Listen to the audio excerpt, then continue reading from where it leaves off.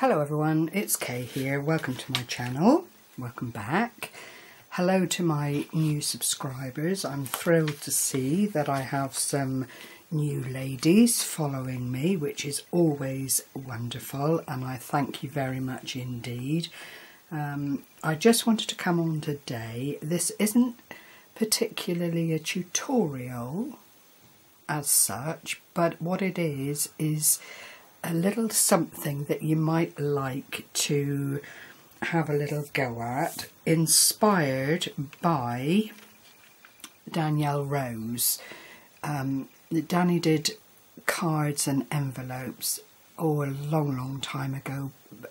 I think the original video actually is gone, and I so fell in love with them I decided that they would be my standby card for putting into racks and that kind of thing.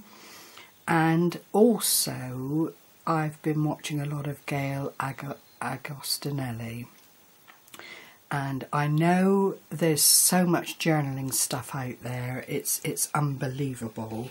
And for ordinary people that perhaps like some of the things that are done but wouldn't want to get into journaling or that kind of thing, I believe, done something that might just make you feel that you would like to have a go at snippets and that kind of thing. So if I show you one of the cards that I've made, this is how they look when they're in the envelope, and I'm going to show you how to do the envelope and the cards. It's very, very straightforward. And they are just such a lovely size. They really are. And what I've made are inspirational snippet cards. Now you might think, oh my gosh, who wants to go through all the bother of that? But it's a great stash buster. They are inspirational and have, you know, nice words in them and that kind of thing. I've aligned the card so that you've got a nice little area to make a little note on, taking a little nibble of a heart shape out in the corner there just to keep it all lovely, and it just sits in that envelope, cheap and cheerful to post clearly because it's flat, it's not a bit dimensional, well, not enough for it to, I think, alter the price of postage. And that is what I'm going to show you how to do. Now, it's not directed at hardened journal makers or snippet makers or anything of that nature. Maybe more the card maker who would like to use snippets and that kind of thing, and I am by no means an authority on it. So I think what we'll do is start with the cards, and what you need at the outset is some nice quality card. It doesn't have to be hugely expensive, a hugely expensive one with a massive GSM. These are 200 GSM, I think. It's American card stock, and you need a piece of card that is 5 inches by 6, so you get this lovely little oblong effect. I'm not going to go through all that. Most of you card makers know what you're doing with regard to cutting up your card stock and getting it to be the shape and size that you want it to be. You then crease, having scored at 2.5 inches. So it's a 5-inch width and an 8-inch length. Is it 8 inches? No, beg your pardon. A 5-inch width and a 6-inch length. And you do that at the outset for as many cards as you feel you would like to make, or need to make, or have time to make. It's as simple and as basic as that. Now, I have pre-scored these, but I've not actually burnished them, and I don't think I've done a hugely great job of scoring, but I won't make all 4 with you today. You don't need to see all of that, but this is the basics of making your card base. Clearly, you could use any size at all, but for the purposes of using up paper or cloth snippets, it's nice to have that length to place your little snippet on. So that's those four. You can see I've rounded the corners. That's not mandatory, but I like that effect. If you don't have a corner rounder, then, you know, you can miss that bit out. It's not important, because the great thing about this as well is you don't need a lot of tools to make this possible. For your envelope you need, and I've just used copier paper here, a piece of paper, card, whatever you like, that is 8 inches by 6.5. You take it to your scoreboard, long side upward, and you score at 3 1/4, and for ease I just flip it around and score the opposite side at 3 1/4 as well. You then put the short side up to the top of your scoreboard, or you measure in with a ruler and pencil if that's what you have, and you score at on the short side 1 1/2 and 4.5. So you end up with that scenario in your marked card. I hope you can see it. You then go on, fold and burnish as you would with any other something that you'd scored that needed to be put into the right position. I'm doing it with fingers because it's quick and easy. Where's that score gone? Okay, then you get to the 2 small little areas that you scored previously. Just get my scissors, and all we're going to do is cut out, my scissors are sticky, sorry, and then wedge a little bit on that centre panel, which becomes the flap of your envelope. So you end up with that scenario at both ends. Because it's the same 3/4 of an inch score, it doesn't matter which end is top and which end is bottom, which makes it all the more easier to deal with. And for the sake of the video, ooh, that's not very good there, I am going to use some score tape to seal this part of the envelope, and I always put the score tape onto the narrow of the score lines that we did initially. Peel the backing off just like so, fold it over, that anchors it down, and already we've got our envelope tube, which is marvellous. Now Danny does a lovely tutorial. She has recently gone back to making this size card for another reason, and has got this on her channel, which I'll link below. I like to put in a little thumb pull. I do it by eye, and it's just to cut out that little bit. That then becomes the top flap of the envelope, and this bottom bit I'm just going to run some ordinary glue over, flip that up like so, get rid of that splodgy bit which is a bit yucky. Okay, and what I then do is put a little bit of this score tape on that top flap, because you know clearly you want to be able to anchor your envelope and close it safely, and you know, unless you invest in that sticky stuff that you can buy and use, then you know you haven't got a means to seal the envelope any other way unless you just tuck it inside, which of course you can do if you're handing over in person, but if it, for the sake of going in the post, clearly you would want to be able to seal that envelope safely. So when you see the two together, there's the card, there's the envelope, and it just sits in there, an absolute dream.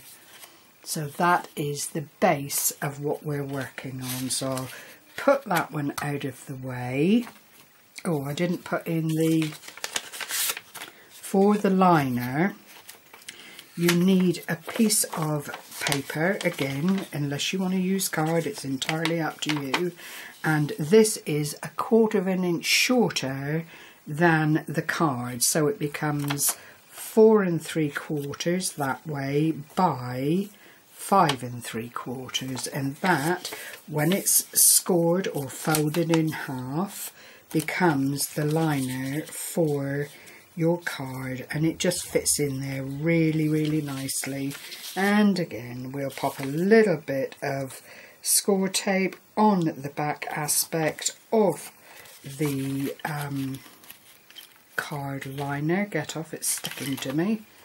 Peel the backing off, and then you have the opportunity to fit it centrally into that back lower aspect of your card. Just press down the tape, and that gives you a lovely clear area for writing your message in. So, and then into the envelope with it. So we'll keep that one out of the way for now. Now, I mentioned Gayle Agotinelli.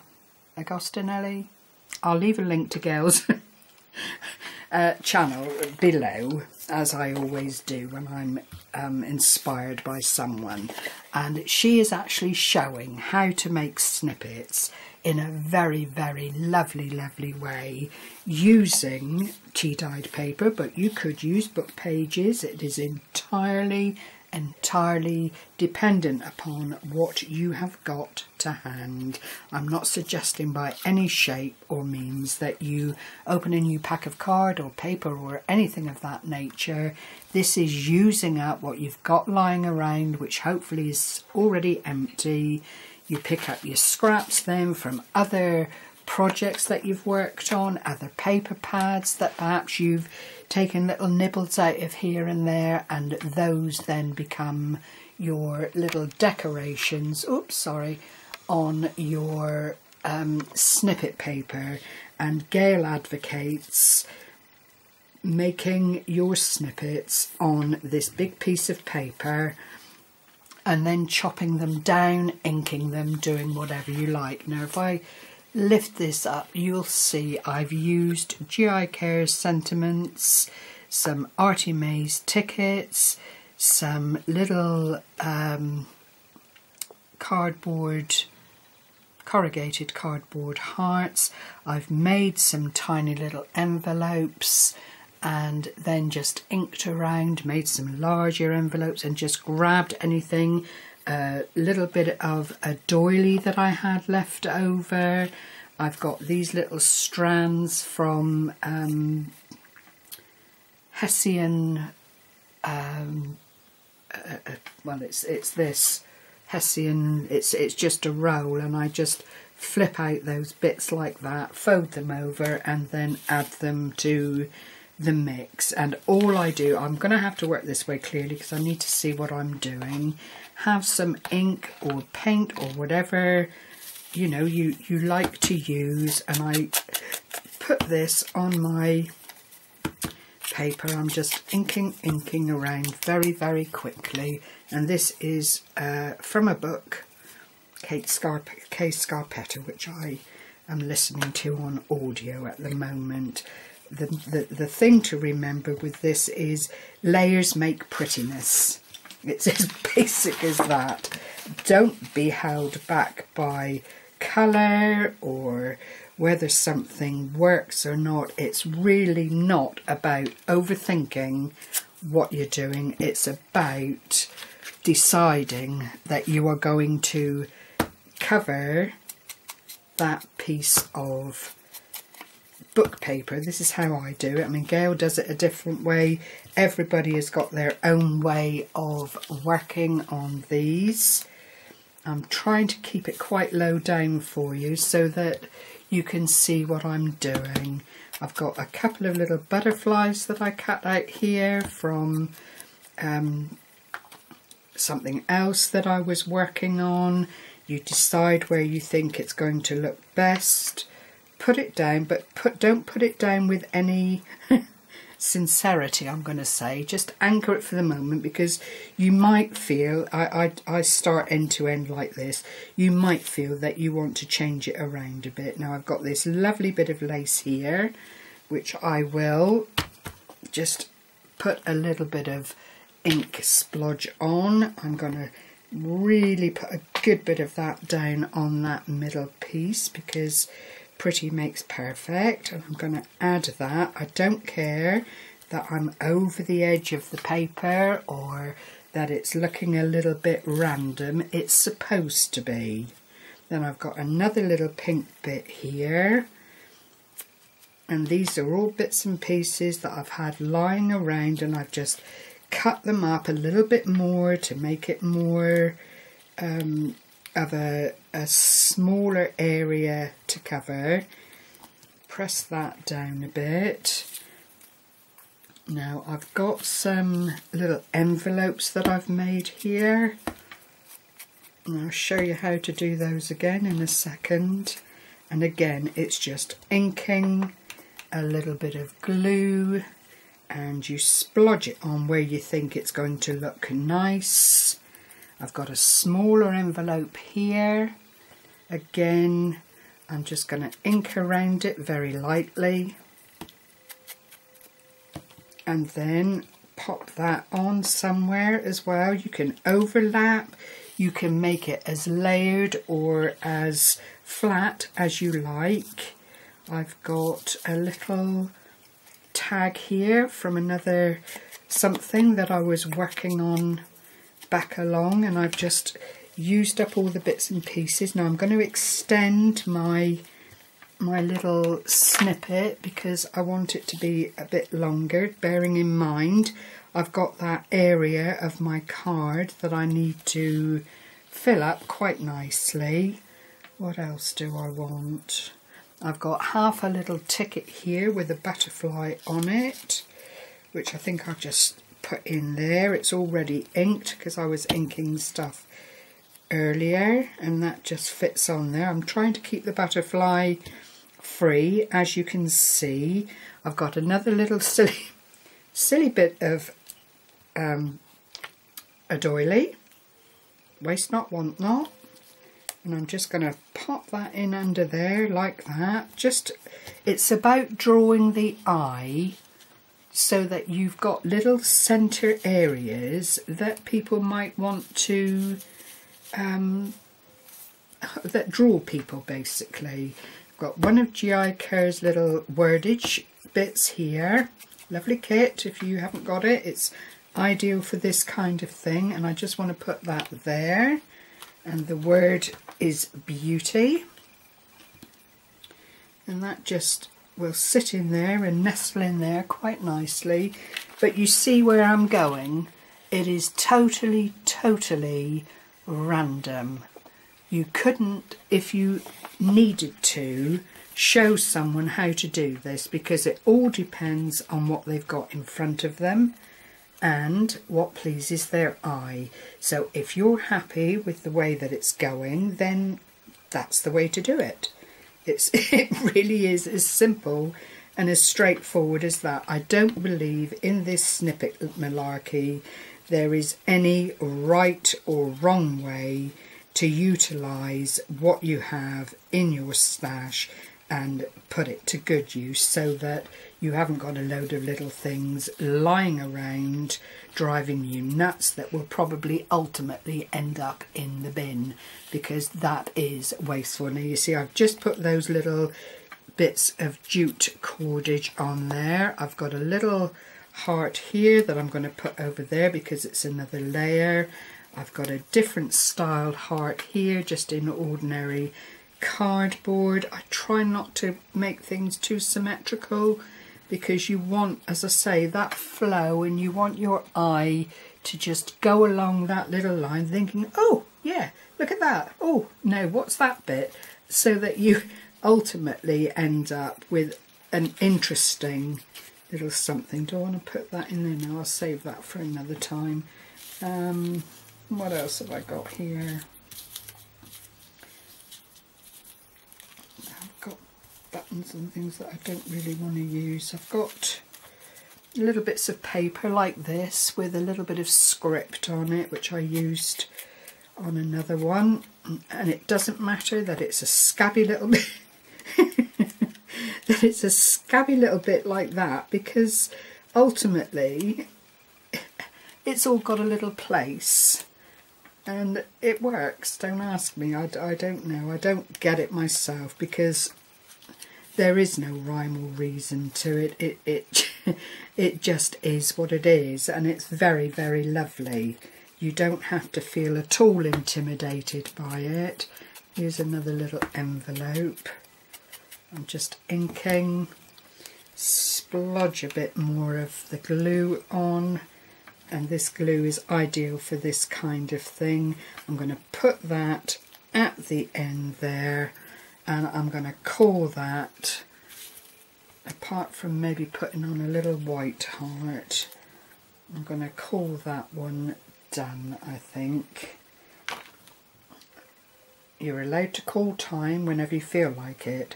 If you want to go on and have 3 pieces of paper all stuck together and make a real big row of stuff, then do it. You know, it really is about pleasing yourself and doing what makes you happy.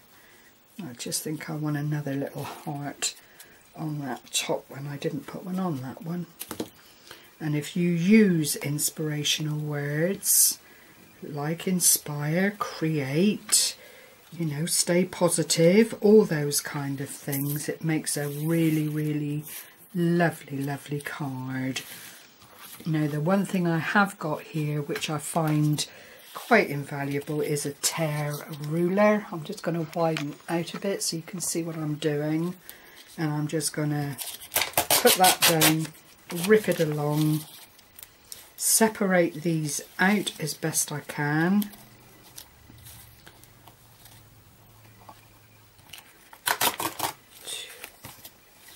And again, it doesn't matter that it's a little bit ropey and a little bit haphazard, because it all comes good on the night. Okay, so we've got our little card here.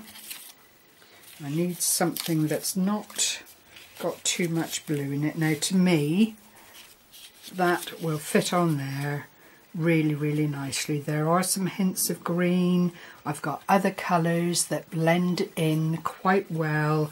It's nice to see the little bit of ribbon, the little bits of jute that are all freestanding. I'm asking for peace for my inspirational word.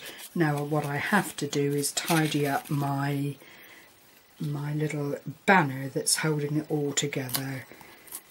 And this paper is actually quite brittle now. Some papers don't like to be put through the process of tea dyeing and all the rest of it, or coffee dyeing. I think I'll put that on that way. You'll see that I've uncovered little bits and pieces as I'm taking this off from the snippet, but I'm not, again, concerned about it, because what I want at the end of the day is just rough little areas. I'll go round once more and just ink up around to give it that really nice finished look. You know, it's I don't like that straight edge, so we'll just get rid of that there like that. Perfect, perfect, perfect. I'm really happy with that. And what happens is, as you take it to your card, make sure I've got my heart in the right place, that fills it really, really nicely. I'm going to use Yoo-hoo glue to anchor it down, and that's a preference thing. I'm not saying it's what you have to do. Clearly, if you wanted to add buttons or beads or flat back pearls or anything of that nature to bring a bit of bling into the mix, then do it. I feel I've said that a great deal in this little tutorial thingy, but you know, it's what it's about. It's what makes you happy. It's about what you would like to send out to people that you care about, people that you're missing at the moment. It's all about what makes you happy, and, you know, posting this in the post and having it land on someone's doorstep, I think, is quite a lovely thing to do. Now, I've still got those other two there, but what I wanted to do, because you know me, anybody that follows me knows that I'm a batch cooker, I wanted just to share with you some more of the cards that I've made already. That still fits into that envelope we made beautifully. There's no problem with it buckling or causing any issues with postage. You can ink around the edge of your card if you want to. It is entirely up to you. So here we go. There's another one in white, and that one has got Journey on it. Do you see how lovely they are? And it is really all about using up your scraps. Here's one in the craft card. Just lovely. Oops, put that one there. Another one here. This is in a pearlised card in grey, but it all comes together really nicely. You haven't, I don't think I would use patterned paper or patterned card. I don't think that would work for the snippets. It needs to be something relatively clean and without too much to detract from the snippet. Focus on your goals is that one. I think I've got about 14 here altogether. I won't bore you with them all. Empowerment. These are all positive words that you could send out and perhaps make someone feel thought about and cared about. Inspire. And you can see it's all little snippets of, that's where it comes from, snippets of this and snippets of that. Imagination. So, you know, bearing in mind that I prefer to work with paper, these can also be made with material ruffles, and then you just add a little bit of whatever grabs your fancy to cheer it up a bit. There's no hose barred, basically. I then, as you can see, just put a little stamped something on the envelope just to show that it's all meant to be. I do like things to look as if you've spent a bit of time on them and, you know, just gone the distance. It's what makes people happy, and hopefully, you know, it makes you happy too in finishing up the day knowing that you've made some very nice things, either to keep in your stash or to send on to your friends or family. And these all just fit in so nicely, as you can see. And I've got another, oh my word, lordy, 1, 2, 3, they're all different, 4, 5, they're all different insofar as the inspirational word in them is different. The snippets tend to be what they are because it's stuff that, you know, you've put together strictly for this purpose in the hope that you don't have to throw so much away. So with today's included, that's a good batch make as far as I'm concerned. And I've still, of course, got 2 more of the snippets to use. And wow, there we are. 1, 2, 3, 4, 5, 6, 7, 8, 9, 10, 11, 12, 13. And then 2 more, that will make 15 altogether. So I'm not breaking any Friday the 13th suspicions or anything like that. All made from those lovely little cards and envelopes. So I hope that you find this interesting. I hope that it's fired you up and made you think, yep, weekend's here. I don't have too much to do as per, so I'm going to go and blitz all my supplies and make snippets and make cards That would please me greatly. If you do, please share them. It's lovely to see everyone's take on what they're doing with things that they've been inspired by on YouTube. So take care, everyone. Happy crafting, stay well, and look after one another. Bye bye for now.